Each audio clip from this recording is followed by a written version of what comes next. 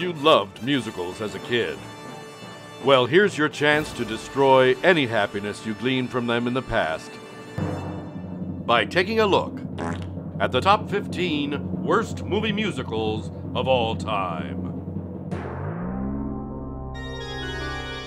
The Phantom of the Opera is proof that a Broadway smash can be destroyed in the right hands. Here, director Joel Schumacher phones in a film that Robert Wise could have farted in his sleep and creates a cheese film product on the level of your local community college. Did Warner Brothers forget that Schumacher also directed Batman and Robin? It's about a phantom who kills people for singing badly, played by a non-singing actor. And nobody can kill him. Not here, not here, not here.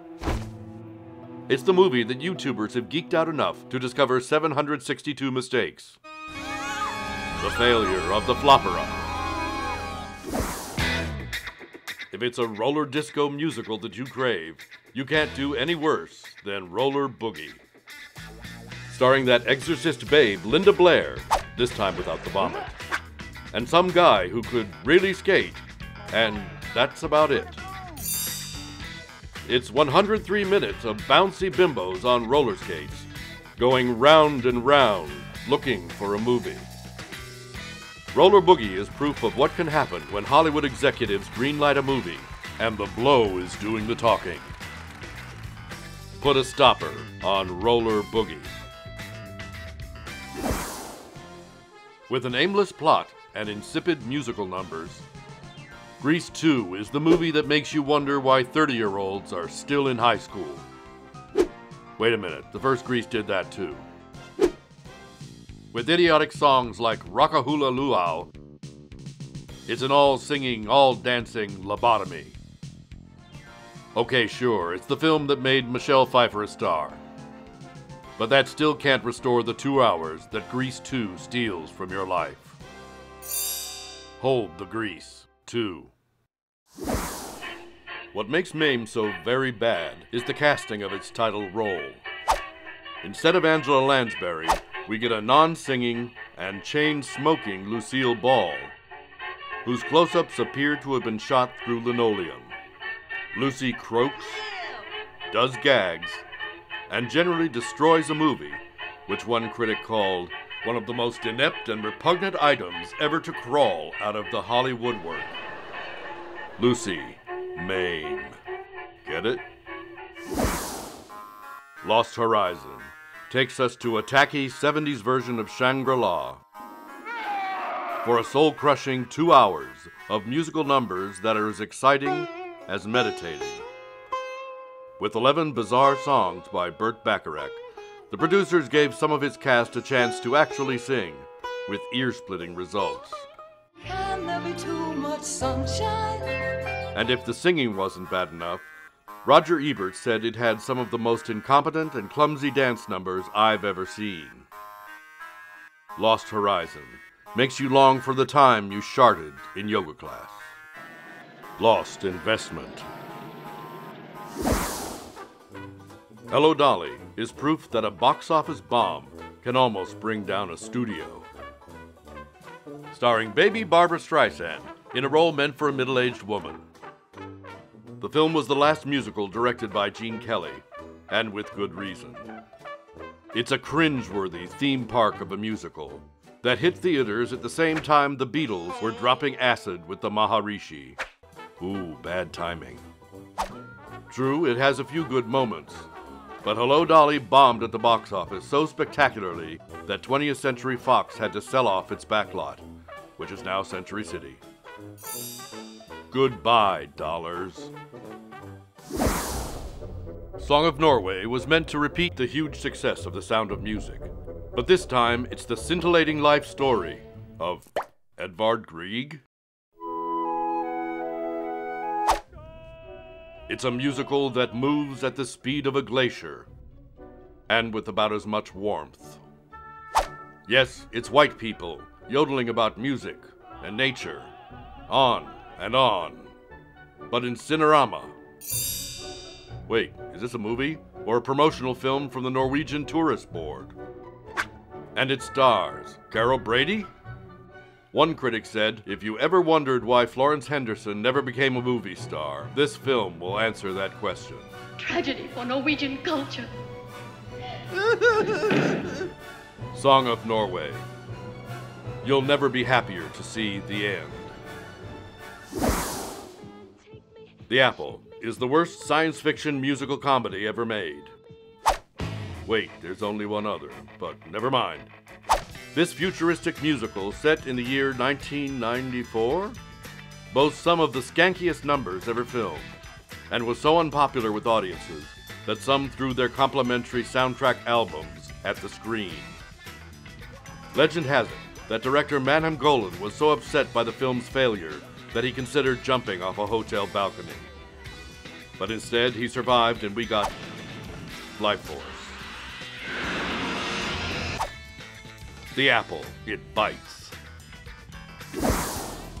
The Pirate movie is an unsavory amalgamation of Gilbert and Sullivan's The Pirates of Penzance with an inane pop score from the 80s. And its star is baby lesbian Christy McNichol? Not bad. Not great either, but this mindless romp can't decide if it's a light opera or a beach party movie. At the 1983 Razzie Awards, the film won Worst Song, Pumpin' and Blowin', sung by Christy McNichol, Worst Score, and Worst Director. Walk the Plank, the musical. If there's any better way to ruin a Broadway classic than a chorus line the movie can't find it. From its frenetically bad choreography to its serious casting blunders, it's Richard Attenborough's empty shell of a musical that fails with every little misstep it takes.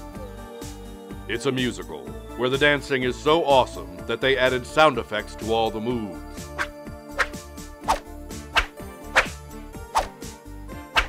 One critic called it Murphy's Law, the motion picture. Everything that can go wrong does. And I should know because I was in it, and we knew it would be a bomb even during filming. A chorus line, the turkey. 9 is the musical adaptation of Fellini's 8½, that nearly took the top 3. First, we have last-minute replacement Daniel Day-Lewis stumbling through the morass of flashy, trifling musical numbers. A script that's as aimless as it is dull. There is no movie. No kidding. And director Rob Marshall, who one critic said doesn't know a Fellini from a linguine. When the Sominex stops working. Fall asleep to 9. Staying Alive is the musical sequel to Saturday Night Fever, directed by Sylvester Stallone. Richly deserving its 0% on Rotten Tomatoes, here is a film about a disco dancer trying to make it big in a Broadway musical. A show with a director who just keeps saying, go to black. Mr. Black. Go to black. It's a show that takes place in hell. It's a show that... What the hell kind of show is this anyway? Perfect. The whole premise revolves around the dancing of Tony Manero, whose greatest talent is dancing in slow motion. Where did he learn to do this? In the end, Manero maintains his street cred simply by strutting. Staying Alive pulled the plug. The musical starring the Village People is Can't Stop the Music, an absolute train wreck of a movie, with so many mindless disco songs, kitschy scenes, and idiotic dances that you want to cover your ears and keep yelling, love is love is love is love is... And one of its stars is a pre-op Bruce Jenner in a crop top. It's the movie that can give you crabs just by watching it. Please, stop the music.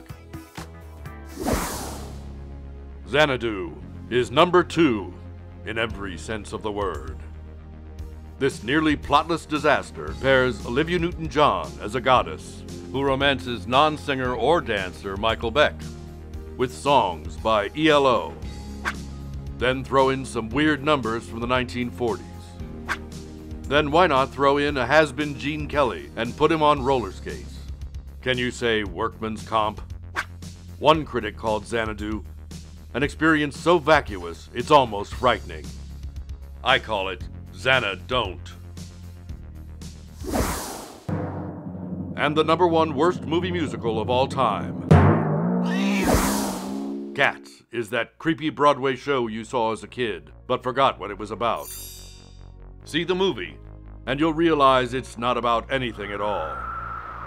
With its phallic CG tails, deeply disturbing anatomy shots, and human-faced cockroaches, Cats brings about the same feelings as feline leukemia. With dated orchestrations and a seemingly indifferent director, this film coughed up a hairball at the box office. Cats garnered career-ending reviews like, "Oh God, my eyes!" Cats, put 'em down. Please like and subscribe to my channel. For a whole lot more, check out the rest of my work here on YouTube. And please, make a donation to my Patreon. Hey, I'm on disability here. Or just Venmo me at BUTCHPLEASE. Thanks for watching.